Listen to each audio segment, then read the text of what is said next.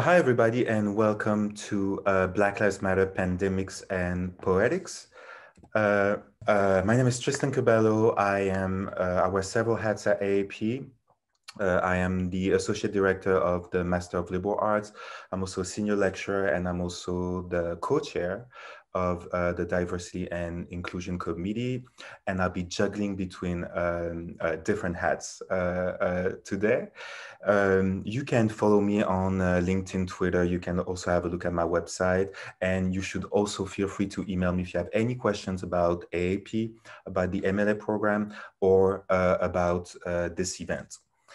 But tonight, the event is absolutely not about me. It's about welcoming back to campus virtually one of our great alumni.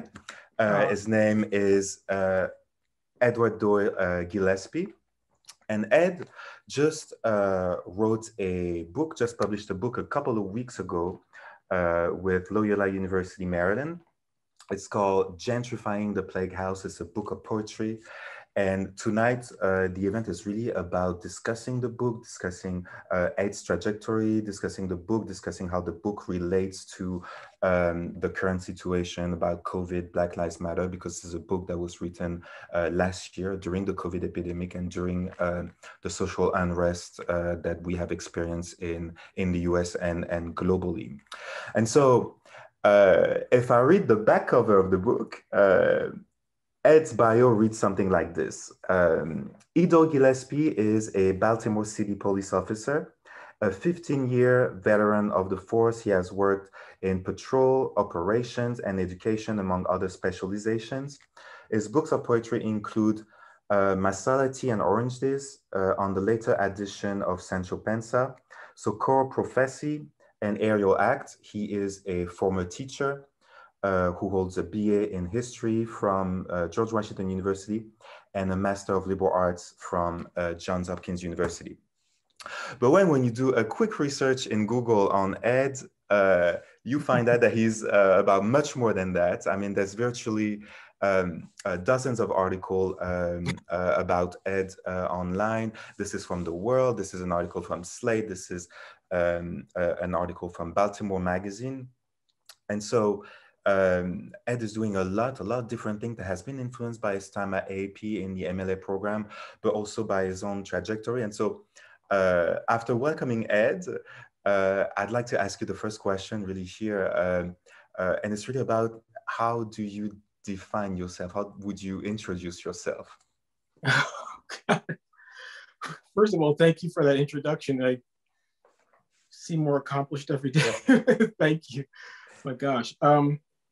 Wow. Well, defining yourself, it's funny because it kind of goes into, I don't want to jump the gun here on some of the things we're going to talk about, but yeah, it's always a process, right? And I mean, I think that's part of why I like the MLA so much. It's a process. It's about, you're multidimensional, and you've got multiple intelligences, and you're multidimensional, and you've got foibles and fortes. And so, you've got multiple hats that you wear at the same time in many cases, Now, if I'm answering your question with more questions, but yeah, I mean, this is like in many of the articles that I've read about you, the journalists are describing you as the poet of the Baltimore Police Department, and so I find that this is a very cute, like nickname, but I think it's very reducing too. So, can you talk more about what you do at the police department,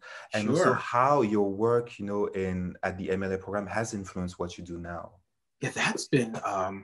So 9/11 was supposed to be my first day at the MLA program. So I kind of resolved at that point that I wanted to go into some sort of stewardship, probably law enforcement.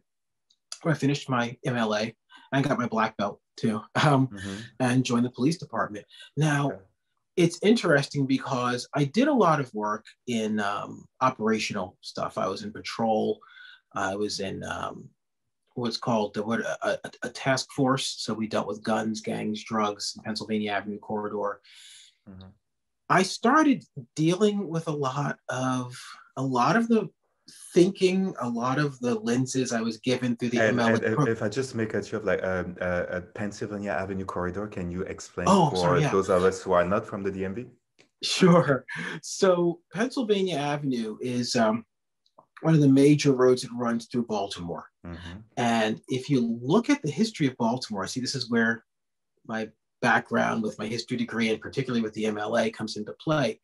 You start to see where the city was segregated over time and how this was ultimately neighborhoods that were culled out, particularly for Blacks, for African Americans. And for a long time, it was understood they were not to leave there. There was a certain parameter that they weren't allowed to leave. It goes through this area. Down this road and for miles. And at one point, the Black elite kind of congregated there, and there were clubs, and we're talking Harlem Renaissance time, Yeah. And at this point now, this is the place where Bernie Sanders said it reminded him of a developing world country. When resources are not put into an area, when an area is marginalized, I mean, you end up with social dysfunction. And so there's a tremendous amount of narcotics trade, gangs, and violence there, gun violence particularly. And I was in a task force to help deal with that. I've been in intelligence unit, so gathering information on shootings and gangs. I did a lot of work with that. And I did written directives, but I finally have made my way to education and training. So I do in-service training for officers that are currently on the street, and I train recruits.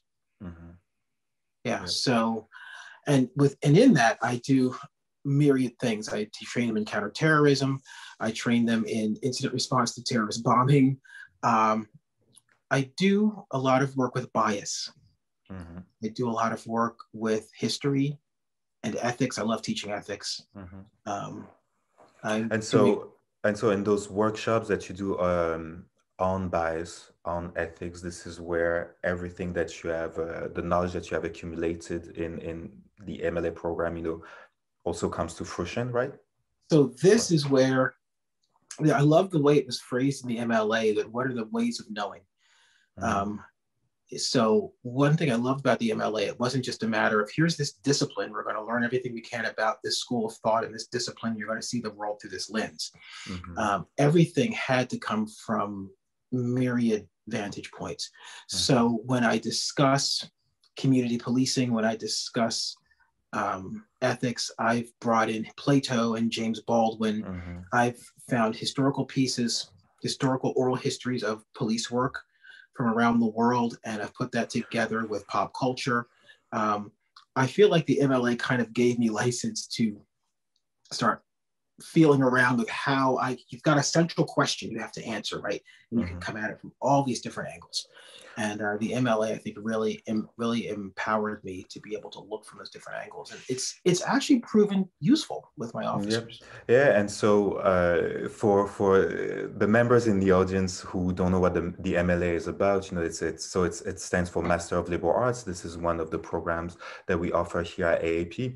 And as you said, Ed, it's an interdisciplinary program. It's based, in the history of IDs, but we also, offer a lot of courses in more contemporary topics in African American studies, in gender studies, in popular culture.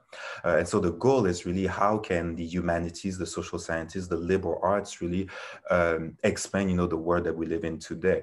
And so this is why you're really a good example of how the Master of Liberal Arts, can be used, because it's not obvious, at first how a police officer in Baltimore, could use that knowledge, in training, et cetera, et cetera. But this is what I'm seeing, much more often, among our students. We have students in human resources, for example, who are using this type of training. Can you please share maybe a aha moment that you've had in your teaching, in your workshop on bias, when somebody has come to you and say, hey, this has really expanded my horizon. This has really changed the way I feel about stuff, or I understand the world. It's a new way of knowing, for me. Absolutely. I was rereading The Grapes of Wrath, And I got to a passage, not the, there's the Tom Joad, Sermon on the Mount one that's later in the book. But at one point, Tom Joad is talking to his mother, and he says, it's a very vitriolic moment. He says, if it were the law they was working with, we could take it, but it ain't the law. And basically, he talked about the bias of these police officers and how they treated the migrants. Mm-hmm. And I used that and put that together with a passage from Dostoevsky and a passage from James Baldwin. Yeah. And I gave it to my class, and first lots of them are like, "What's this?" And I don't understand. I said, "Well, why don't you read it and see what the guy's saying?" And I tell you, a class of police officers is just like it could be like a class of middle schoolers. Still, it's just like you see some bulbs come on, like, "Oh, I get this," and others know what this was about. But quite a few say, "Yeah, I've seen this happen to people. I've seen us do this to people." Yeah. And so backing out. So a great thing about it, about the thinking I think I brought out of the MLA is coming away from the topic at hand, coming away from the immediate conflict and creating an analogy. So, what did someone in, 19th century Russia say about the relationship between working class people and authority? Okay, now what did a working class Black guy in Harlem say in the early 60s? And these, Okies, so-called Okies, migrants, look at these places are so disparate, but what do they all say? Yeah. And then bringing it down, you have to make sure you bring it down to, so here's the brass tacks. What do you get out of this? And you'll have, I was, when I first proposed it, my supervisor was like, what are you doing? But you'll have officers just say, you know what? Yeah, I've seen this happen to people. This happens. Yeah. For ethics classes too, the ethics classes have been a lot of fun because I use a lot of pop culture stuff. I've used clips from television shows. I've used body cam footage from actual police officers. And the best thing though was to say, here's a template. I use comic books and superheroes a lot. It's a language that lots of police officers speak. And then when I pull that all together with Immanuel Kant, and we talk about deontology and teleology, right? So then I have officers discussing Immanuel Kant. Immanuel Kant as embodied in either Batman or Superman, as embodied in corrupt police officers versus virtuous police officers. You walk them through this ladder of understanding, and there's that. It's a matter of ultimately, do you cut that corner to get to the ultimate goal? And that's where we run into trouble. I mean basically, what, if I can summarize, what you're doing, it's explaining, historically, what are really, all the social discourses that we are regulated by, right? I mean, we're never really entirely free. We are regulated by, social discourses, and we often, act upon them, and we don't know. And can you talk a little bit more, Ed, about how you became a poet, because you're also an artist? And so when did all of this start? Because this is also like the reason why you're here today, but this is also a different hat, and maybe all of this merge together. Right. Well, I was constantly writing, and as a kid I just always wrote, and no matter where I was developmentally, it was coming out in my writing in some way. Now, I did a lot of fiction for a long time, and I went back and found some of that from like high school, and it was high school. But the poetry, I think it's in college I started tinkering around with poetry some more, and as time went on, and I was very moved by a lot of the poetry I read in literature courses, and so I just started writing. It started pushing itself to the forefront over time. I found, so I was getting published in the 90s already, I think. And wherever, like I said, wherever I was teaching at that point. I lived in Baltimore, then in Toledo and Baltimore, and whatever was going on, I was just putting it into poetry.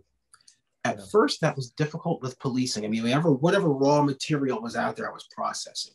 Yeah. I tended to find my writing when I first got into policing became very escapist. I had to kind of let go for a moment. But you download everything.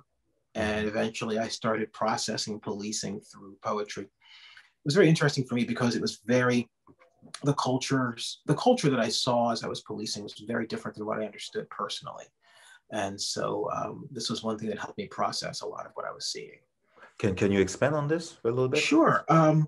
So when I talk about when I do my bias class, I always say we have to look at the roots of our bias, right? So I created a slide at one point. I said, okay, so this is who I am. This is how I grew up. I have a picture of the private school that I attended in Philadelphia, a cruise ship, which represented how we used to vacation, lots of books, nice house with a big lawn. And I said, okay, so this is how I grew up. So what type of bias do you think I may have formulated here? What type of implicit bias? Because if you would ask me, what do you think of people that don't have degrees or didn't come from a comfortable background? Well, no, they're all the same. But then what came out as I contacted that other culture, right? When did I feel frustration? When did I see my own bigotry come forth? Things like that. Because I was working in destitute, marginalized neighborhoods. I was working with people that had really been victimized by a lot of systems. And I was in the position of authority. Yeah. And of course, there's a bit of irony there because a police officer was the last thing my family thought I would become.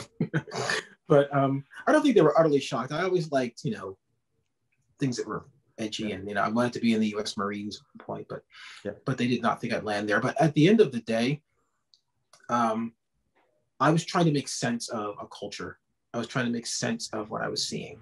And sometimes it came out as hostility and sometimes it came out as just being perplexed, and my writing reflected, in many cases, it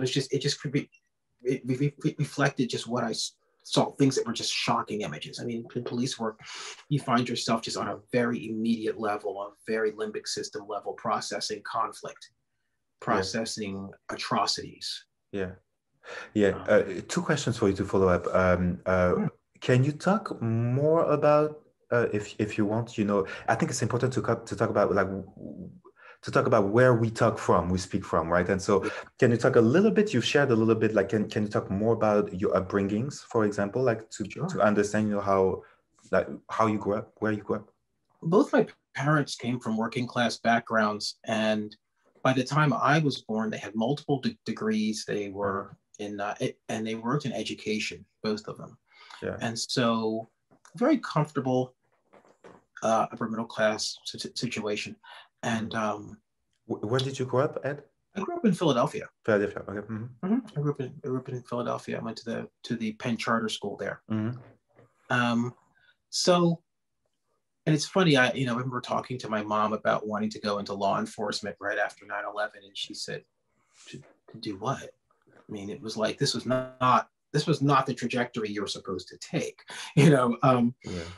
So there were feelings of, I wasn't honoring a culture of upward mobility, and I wasn't, I see. I wasn't honoring the type of culture from which I came. And but also I came from a culture of free thinking, I think, in public service, but it definitely became very lucid to me. Yeah. When I not just worked in the neighborhoods, but talked to people. And a big thing that was really good for me was I walked foot. In many cases, it's something I talk about with my students. Because motorized patrol can keep you very isolated. Answer a call, get back in the car and go. But when I found myself walking, I'm talking to people and understanding, here's, there's synergy here. Here's where we're divergent, but there's a shared humanity. But it took, it was a process for me. It really was. I mean, and so you alluded to that a little bit before, but why police officer? Like, how did that come about? Like, why did you decide to become a police officer, since that was not really inscribed in like your social trajectory, so hence your mother's, reaction? Why? Right. I tried to be in the military when I was in college. I was Naval ROTC, and I injured my back pretty badly at officers candidate school. You'll see, I crank my head back and forth like this. Okay. So I couldn't do that. I went into academics. I was a teacher for a while, and like I said, what was supposed to be my first day at Hopkins was 9/11, 2001. And so I resolved that, at this point, I said, I'm feeling stronger. I'm feeling better. I want to take on that role. And it's funny because I was in academics, and I wanted to do something that was hands-on, that was practical, and existed in I love the world of ideas, and I wanted to see how they were applied in real life. And I thought that, I wanted to be part of the mission. I always liked that idea. And so I resolved to, but I decided that police officer was something very practical and real and close to home. I looked at the Secret Service and different things, but I thought, this looks like something really real and grounded and practical and challenging. And yeah. And so, in the end, really, you're really doing a little bit of both, I would say. Because of course, it's very practical to be a police officer, but you've continued with your studies, and you're now also a published poet. So, if you don't mind, let's switch to the book. Let's talk about the book. Can you? So, you've written several books of poetry that have been published. Can you talk more about how this one came about? I did back in October last year, I did a writer's residency down in Florida. It's very interesting. Yeah. It was down in Florida, which ultimately became an epicenter, But so I wrote like about 7 poems in 7 days and brought them back. And it was really during the quarantine that I started to actually pull this together and write more and start to refine it. So that's where I really think it found its, it found its fruition. So you started writing this one book in March of last year. Is that what happened? As it is, as I started, there are lots of pieces in here that, it was around March. Okay. So this is really a book of, as I mentioned, in the introduction, of the COVID epidemic, of social unrest. So what are the themes? Can you talk more about like the themes in this book? Sure. Some of the poems are about cultural isolation. Lots of them are about schism and conflict.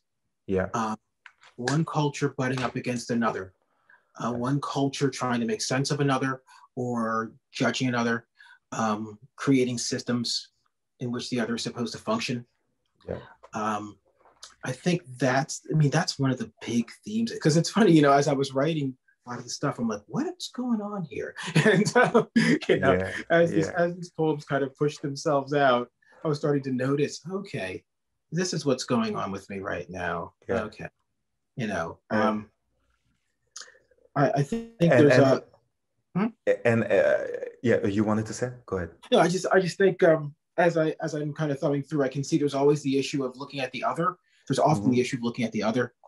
Often the issue, and this is why I think Maxine Hong Kingston used this term. In Woman Warrior, she talked about ghosts a lot, and how there were black ghosts and white ghosts, and they were, the intangible other. And I think ghosts have always played a big role in my writing. So I realized this was a slip into magical realism too for me. And I think that really helped put forth. And once again, it's like a lot of this was like I'm writing along and thinking I'm going to go back later. And like the back cover also says that it's about moments of fission and fusion, and this is exactly how I felt when I read the book. Can you talk a little bit more about this too? Yeah, when you have contact, right, with that other, okay, so there's that moment. There's a moment of shared humanity of some sort. And at the same time, there could be a matter of what system do you inhabit? Which system do I inhabit? What are your expectations from my system? And a book that I read in a women's studies course back in undergrad that I go back to time and time again. This Bridge Called My Back, edited by Gloria Anzaldúa. And one of the main issues, the main issue in that book, that anthology, was that you had these women of color who were drawn together with white women in their feminist struggle, but then found the fission when they were still parts of different systems. Yeah, yeah, yeah. Mm-hmm, right. Mm-hmm, mm-hmm. And it was them writing this anthology saying, this is why we can't seem to form community with you. Yeah, yeah, yeah, yeah. Yeah. Yeah, And so yeah, a very common history, right, in all activist movement. I mean, the LGBT movement also, parted ways, because African Americans didn't really see eye to eye with, their white counterparts. The struggle against AIDS too. I mean, it's actually a pretty, yeah. So it's always, intersectionality is very important, right? This is what you're saying. I found it striking that after Stonewall didn't just solidify everything. It was like, okay, there's this moment of a common enemy, but after that, when we inhabit different worlds and we inhabit different economic systems. Yeah, absolutely. And let's never forget also that Stonewall, was started by African American gay men. I mean, right. So and so Ed, you wanted to read a couple of poems. We may have time for two.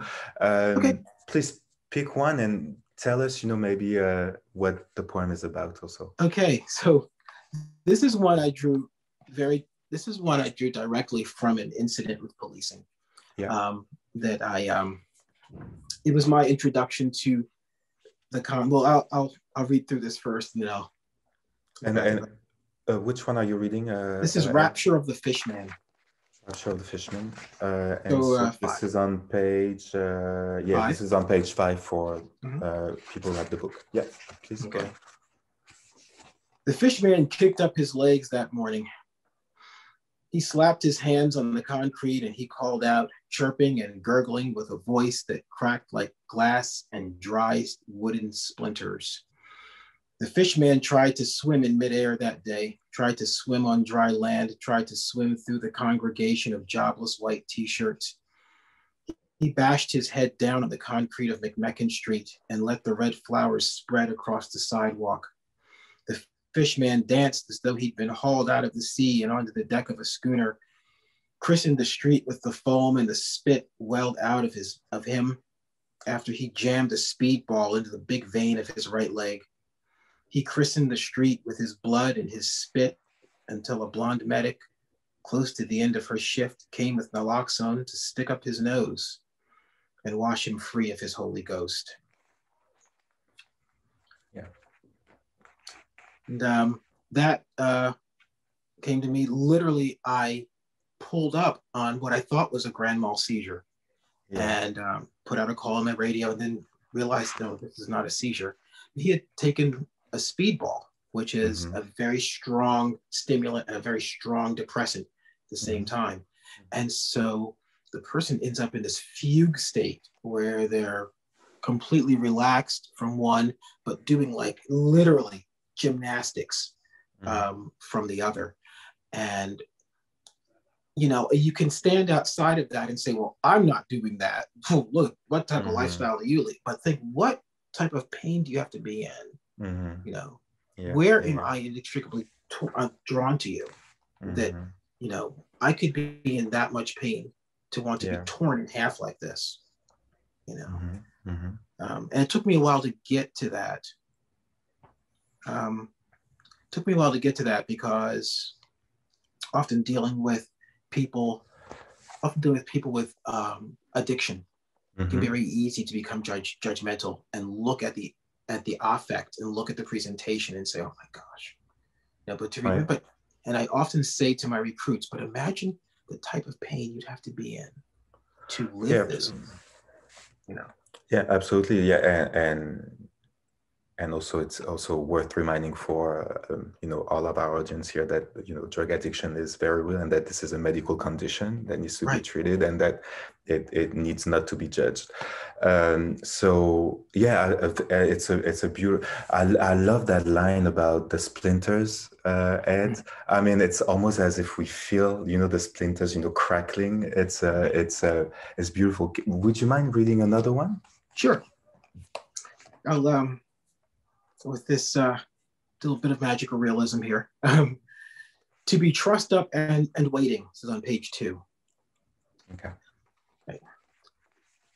They will slaughter the goat when he comes back from the mountain. They have tethered it to the tree, and they drink rum through the passing time as they wait for him to wind his way back down the dirt road.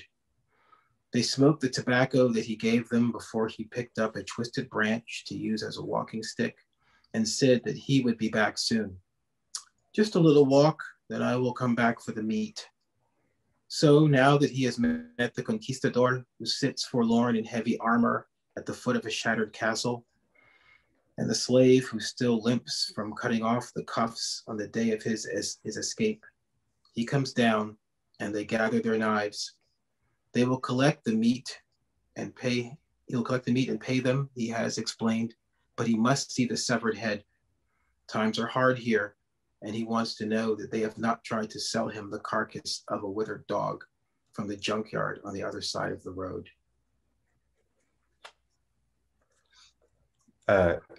Explain for the audience.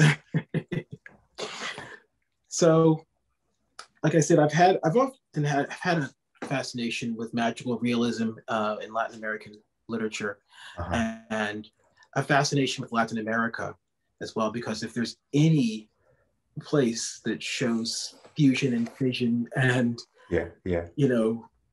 precisely exactly. Mm-hmm. And it's interesting for me too, because I found out and I wish I could remember exactly how the story went, but I was filling out a medical form, I think sometime in my 20s, like maybe 30s, and mentioned it to my mother. And he said, where it says ethnicity, you might want to put Hispanic or Latino. And I said, well, why? Mm-hmm. And there's a whole hidden history that my family has, that my grandfather, George, I mean, he was actually Jorge and came from Cuba, and his middle name was Manuel. And so all these pieces are coming together. I'm like, well, what? So there are, and first it was just like, well, I don't get it. But, and then as I listened and I thought, well, there are the ghosts again, right? Okay, yeah. Mm-hmm. Right. So there were the ghosts that caused the transition of culture, and there are the ghosts that still linger, because there always has to be this contrivance of make sure not to slip back into this identity we've gotten rid of. So that's a thread that's woven its way through a lot of my writing. So the idea of the ghosts and the history that you can't really avoid, and how that manifests itself in the way we live now, where we live and how we live. And even if you don't see or recognize that this poltergeist is moving things around. Yeah. In many ways, like those ghosts, I mean, like it really goes back also to like the social discourses maybe that you were talking earlier. Like I see a little Sure. link here. Who are your influences? Like who are the poets that you review? I mean, as you can see, I wanted to sit in this corner of my apartment today because there's a little picture of Langston Hughes right there. I see. And yes, so, I was looking over your shoulder earlier. Yes. And so Langston Hughes is watching over us today. But who are your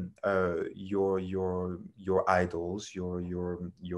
The people that you look up to in poetry literature? It is such a diverse group.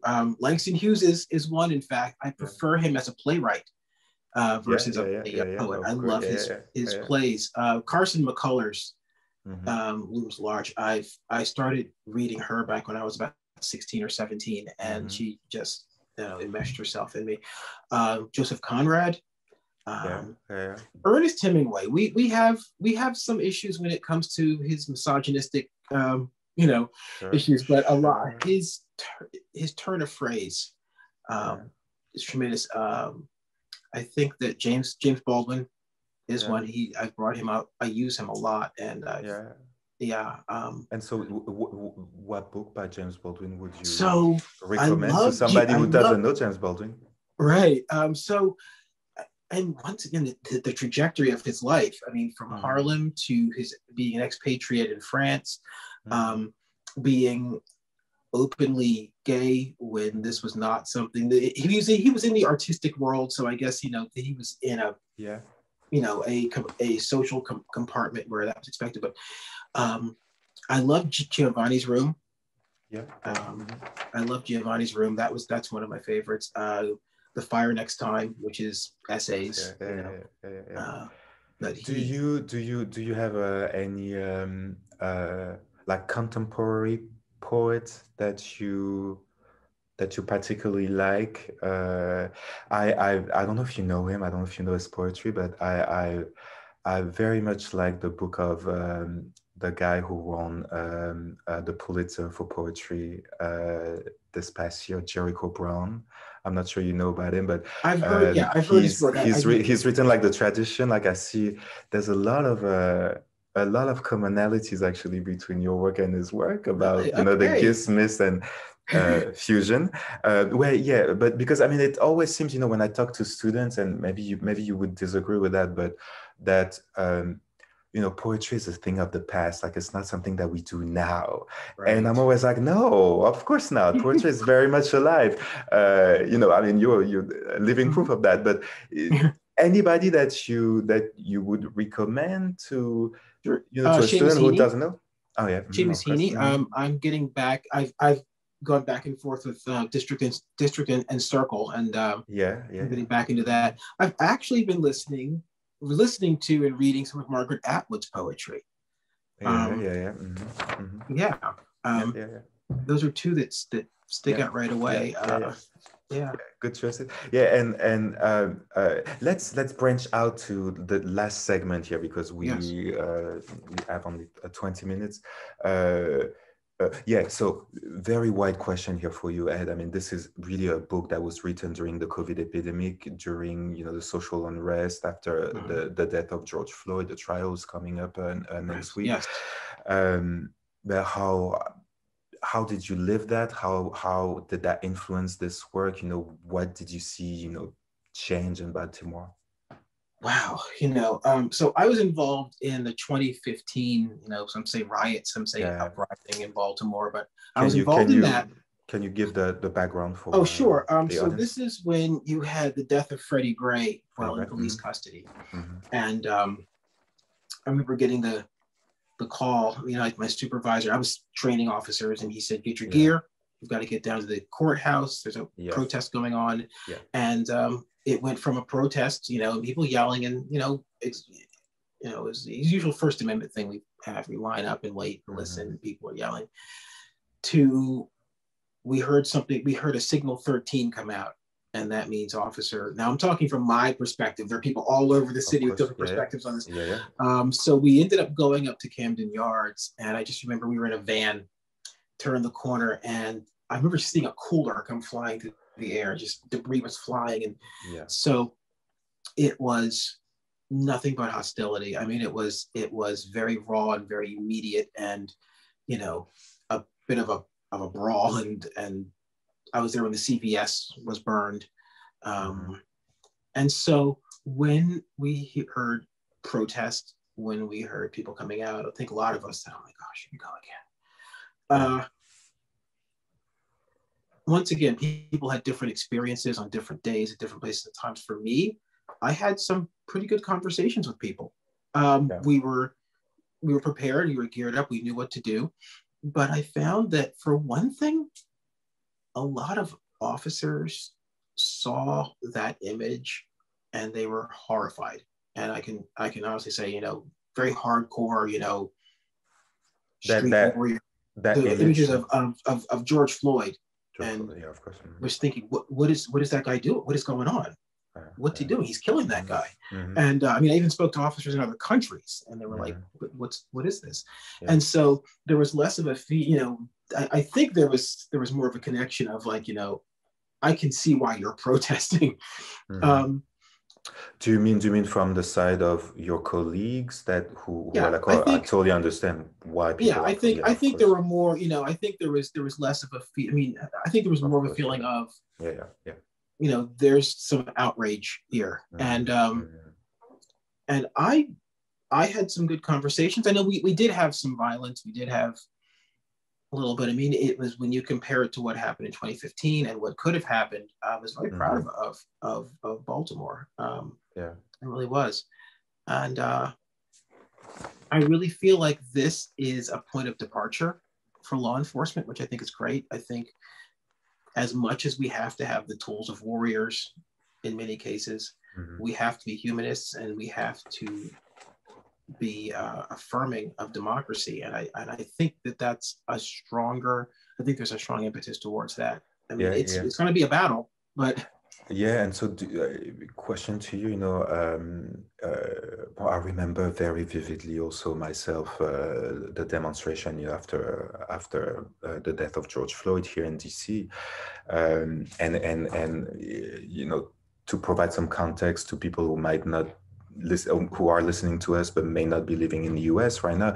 It was also, as you remember, right at the end of, I don't want to say, the lockdown, but we had a form of lockdown here because of COVID. And how did you think all of this, really also impacted, the demonstration? It seems to me that those demonstrations in June uh, were much more than just about Black Lives Matter, racial justice, social justice. It seems like there were so many movements, coming together to demand just more justice. I mean, it was the very first time that I had seen, here in DC, uh, uh, a, a good amount of white people demonstrating in the streets for Black Lives Matter, yeah, which of course, testify to the necessity of the movement, but also I think to me, um, shows that people were demonstrating for something that was much bigger than that.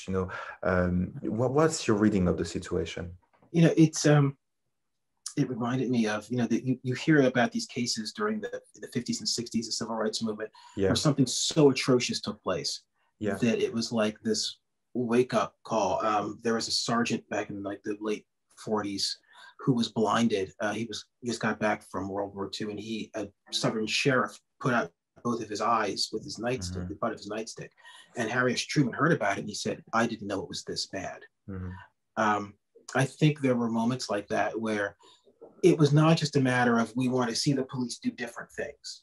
I think it was, and the first thing I thought as you were asking that question was how they tore down the statue of Columbus here in Baltimore, threw it yeah, in the harbor. hmm, Um, that there's a systematic status quo that what you saw with George Floyd was just systemic of a system of a status quo that is ouais, all about yeah. very much based in racism and in injustice. And so, yeah, I do think that. Yeah, and so because I'm originally from France, I was talking a lot to the French media about this, and so their lens was very much on the violence, and so it's always tricky, to talk about this because I mean there's a lot of invisible violence that's everywhere in the world, right? Sure. Um, uh, can you maybe explain your vision? How do you understand that? I mean, like the different forms of violence that Oh you my gosh, that you yes. see, because and also maybe moving, of course, for beyond, just physical violence, which of course I Oh, absolutely. condemn, and yeah, Mhm. Now, especially coming from the point of view of a law enforcement officer, an yeah, authority yeah, yeah, figure, mhm, something as simple as the way you speak to someone, absolutely, something as simple as the language that you use or the affect that you take can tell that person whether, yeah, you know what, we're in a shared democracy yeah, and a shared humanity. yeah, You've transgressed the law and I'm taking you in, but that's all it is. yeah, Versus there's a certain station you have in society, and I'm going to make mhm, sure I keep you there. So keep breaking the law because that's going to help me yeah, crush you. mhm, And I'm coming very specifically from the point of view of having, I had to become sensitive to, there are systems that are at work here And I mean, I actually heard, I heard someone say once on the street to an officer, "You don't have to worry about me. I'm a good N-word," and he backed up. And I thought that was bizarre. Yeah. But for him, it was like, I have to access this system somehow to keep myself safe. Yeah. And so if kowtowing like this does it for this officer, then I'll do that. And the officer was rather put off too. At least he said to me. Mhm. But yeah, at the end of the day, the way we speak to one another, the way we regard one Mhm. another, the Yeah, the yeah, it's you know what the great French sociologist Pierre Bourdieu would call the habitus. That is to say, Mhm. the way you present yourself to somebody, it can be a form of violence. There's a way to say, "What's your name? What's your name?" I mean, there's That's a way to very say, well put. Yeah. no, there's a way, for example, in languages where there is, a formal you and an informal you, Hmm. um, uh, you don't use, the informal you to somebody that you don't know, where, a lot of police officers, for example, in France, are arresting young people and automatically using the informal you. So yeah, all of this is very is very important. So we have a couple of questions. Ed, uh, last question for you. What do you see happening? Like this, it's always hard to make predictions, uh, but I have the feeling that we are in the US at like a turning point. That Oh yeah. 2020 was really a turning point. Yes. That Yeah. I people, don't think there's really going back. There's not a lot of yeah, there's not a lot of well, back to things as usual. I mean, it's like yeah, and the Ed, also, if you can weave that, because we haven't talked about this, but your experience also of the COVID epidemic in Baltimore. sure. Yeah, I think because this was so very writ large. yeah, So the demands and expectations being made on law enforcement in terms of humanism are writ large. And the hmm, fact that COVID befell certain populations more than others and was perceived so differently from one school of thought versus another was writ large. And yeah, so I think in general in the United States and the Western world we're at a turning point where we have to say, yeah, yeah, who are we now? I mean, law enforcement definitely. It's a matter of hmm, like for us, we've said we don't do zero tolerance policing. hmm, We hmm, just don't, hmm, and we are going to do the least intrusive thing possible when we deal with people. We're going to fight crime yeah, and we're going to do it in a humanistic way. And hmm, we're learning to walk again hmm. in this agency. Um, Now, obviously, And there's how do you interpret, all the movements also that are, I would say, congregating together, in American society at large, to me, it really seemed, I don't know if you agree with that, and I don't know what you saw also in Baltimore, but really over the summer, it seemed to me that there were really a lot of people from all walks of lives really yes. coming together, demanding justice. When we talk about violence, to me, it was very telling here in Washington D.C. that, for example, the businesses that were hit or violated by the protesters were not your mom and pop businesses. It was really the banks. It was Mm. it was all those symbols of a neoliberal, capitalistic society. Do you see something along those lines, like some sort of like consciousness that the system at large, let's say, I don't know if you want to call it capitalistic society, cannot really truly work, in the end. Do you see that? I think it's a, I think a, I think consciousness was a good way to put it. I think it's a call to consciousness and thus for responsibility. Yeah. Um, so, can we have responsible capitalism? Can we have responsible policing? Hmm. Do we have to rewrite the thesis of the Western world to say, and by the way, remember we have a humanist background, we have humanist basis. I mean, Yeah. I did a class on Enlightenment philosophy as reflected in police reform, Yeah. um, and that ideas of humanism and the ideas of the Enlightenment are very basic to who we're supposed to be. And maybe we've Mm-hmm, lost some mm-hmm, of that. We've lost some ideas about democracy mm-hmm, and about mm-hmm. our trajectory as a society. So yeah, and I think that this may be, maybe, you know, we might be overcompensating in some ways, but I think in Yeah, yeah, yeah. general, yeah, I think this might be the thing to draw us back to center. Yeah, I think it's important to really touch briefly. I mean, we could talk another hour together, but Sure.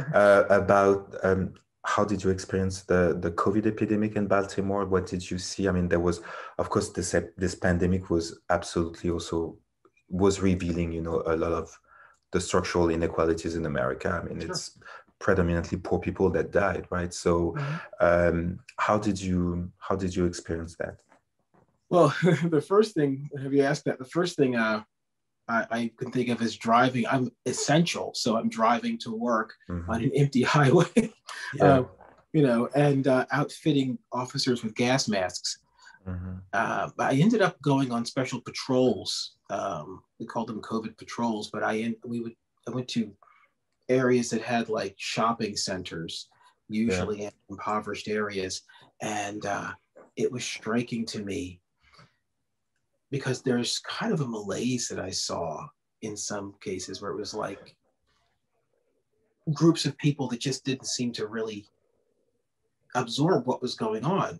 You know, and Yeah. others did, but Mhm. there, you know, and there's a sense of fear. I mean, there is intense, palpable fear in Yeah. some cases. Uh, so it was a lot of what I'd seen already in some of these neighborhoods. Um, Mhm. but you know, there's never just one dynamic. I mean, you had groups of people that I don't know, were like kind of threw up their hands, and others that said, you know, officer, I'm really scared. I really don't want to get this disease. Who's going to take care Mhm. of me if I do? You Mhm. know, and what was interesting for me was I didn't really. It wasn't. Police officers often think about I'm about going into a situation to have a solution, and obviously there's Mhm. nothing I could really do about COVID. And so it's like, well, Mhm. let's make sure we distance folks. You Mhm. know, and I was like, you should be distance. And I remember kind of giving people pep talks, you know, like, you Yeah. know, come on, we're from Baltimore, you know, we can handle this. Yeah, I know, you know, and it was, so I really had, it's funny for me, there was kind of a feeling of like a bit of community, like, you know, we can get through this. But Yeah. it was particulate, you know, for every group like that, there was someone else that just seemed to kind of throw up their hands, you know. Um, but generally palpable fear. There really Yeah. was. Yeah. Yeah. Yeah. Yeah. Fear. Fear of the disease, of the social consequences, the economic All of that. insert, all of that. Yeah, Yeah. yeah, all of Yeah. that. And we have a few questions from the audience that I want to Sure. share with you. Okay. Lena is asking, are your classes mandatory for all new recruits? Yes. Yeah. Yes. Absolutely. Yes. And she's also asking, have you faced a lot of pushback within the thin blue line culture in teaching ethics from the humanistic perspective? Yes. Yeah. Yes, Yeah. I have. I yeah. I mean, I had some. And once again, you know, you can't draw, you know, big circle there, but I mean, I've had some in every class. There's someone who says, you know, okay, let me give this a try. Let me see what he's trying to say here, and Mhm. we get some great conversations. And I've had many people that kind of, you know, they do the cop, you know, but yeah, I've had some, you know, say, well, this is a waste of time, and the person next to him might Yeah. say, well, listen to what he's saying, man. This is. Yeah. Yeah. Yeah, and we've had some great, but yes, definitely, definitely. Yeah. I had someone take a paper with some quotes by Kant on it and say, I don't care if he's dead, you know. Yeah, sure, yeah. And please ask your question to Ed. I'll be relaying them. Travis asks, Ed, has James Baldwin's candor regarding prejudice influenced your writing? You know, ultimately it has. You know, Uh, he's yes. It came out in my voice, my tone, but yeah, he was very. I love how very straightforward he was about it, mhm. and especially when he talked about law enforcement, when he talked about how angry he was at police officers, and how because everything was straightforward and was very present in his world. It was brutal, Yeah, and he yeah, was yeah, brutalized. So yes, I think it really has. yeah, yeah. Um, Well, thank you so much, Ed. One last question for you. We have 2 minutes. Sure. What's next here? You have just published this book that was just released a couple of weeks ago. I'm pretty sure Mhm. that you're going to be talking about the books for a while. Do you have something that's cooking right now? Another book Oh, of sure. poetry? Yeah, Okay. I'm always, Where is I it? have a little notebook with me all the time. I'm Yeah, always yeah. writing. And I've got a much longer piece that I've been writing for a while now. So still writing away, and I have a pile of books which I'm going to read this year. Okay, okay, great, Yeah, great. definitely. Okay, so with that being said, I just want to thank you for sharing an hour with me Thank you tonight. so It was much. a pleasure to have you. I've loved having this conversation. I'm sure that Me too. the audience loved it too. Ed, thank you so much. Thank Have a you. wonderful night, and everybody in the audience have a wonderful night too. Thank you so much. Bye. Thank you very much. Take care.